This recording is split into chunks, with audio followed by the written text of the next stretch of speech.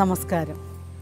കാലിഫോർണിയയിലെ രാഷ്ട്രീയ നേതാവും കോടീശ്വരനുമൊക്കെയായ ജോൺ ടേർണി ഒരിക്കൽ ചിന്തിക്കുകയാണ്, ഈ ദരിദ്രരായ ആളുകളൊക്കെ എങ്ങനെയാണ് അവരുടെ ഓരോ ദിവസവും തള്ളി നീക്കുന്നത്? ദരിദ്രരായ ആളുകൾ വളരെ തുച്ഛമായ വരുമാനത്തിൽ എങ്ങനെയാണ് കഴിയുക എന്ന് നേരിട്ടറിയാൻ വേണ്ടി ജോൺ ടേർണി തീരുമാനിക്കുന്നു, ദരിദ്രരെ പോലെ കുറച്ചു കാലം ഒന്ന് ജീവിച്ചാലോ. അദ്ദേഹം അങ്ങനെ ജീവിക്കാൻ ആരംഭിച്ചെങ്കിലും ഒരാഴ്ച പോലും അദ്ദേഹത്തിന് അങ്ങനെ ജീവിക്കാൻ സാധിച്ചില്ല.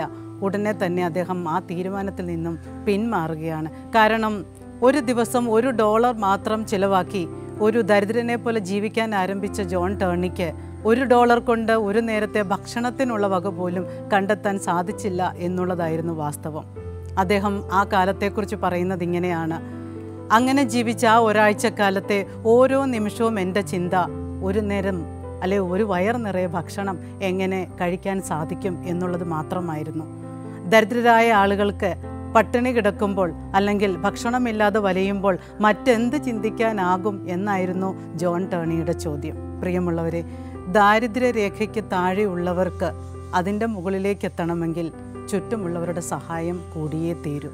സഹജീവികളെക്കുറിച്ച് സഹാനുഭൂതി ഉള്ളവരാണെങ്കിൽ നമുക്ക് അവരുടെ ദാരിദ്ര്യത്തെക്കുറിച്ച്, ഉണ്ണാനില്ലാത്തവരുടെ ദുഃഖത്തെക്കുറിച്ച്, ഉടുക്കാനില്ലാത്തവരുടെ, കിടപ്പാടമില്ലാത്തവരുടെയൊക്കെ ദുഃഖത്തെക്കുറിച്ച് കുറേയെങ്കിലും മനസ്സിലാക്കാൻ സാധിക്കും.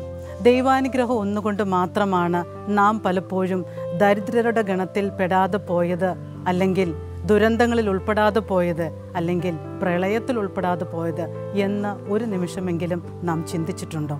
അങ്ങനെയെങ്കിൽ ആ ദൗർഭാഗ്യത്തിൽപ്പെട്ടവരുടെ സൗഭാഗ്യത്തിനു വേണ്ടി, അല്ലെങ്കിൽ അവരെ അതിൽ നിന്നും കരകയറ്റാൻ വേണ്ടി നമ്മുടെ സൗഭാഗ്യങ്ങളെ അല്പമെങ്കിലുമൊക്കെ ഒന്ന് പങ്കുവെക്കേണ്ടതല്ലേ എന്ന് നാം ഇടയ്ക്കൊക്കെ ഒന്ന് ചിന്തിക്കണം.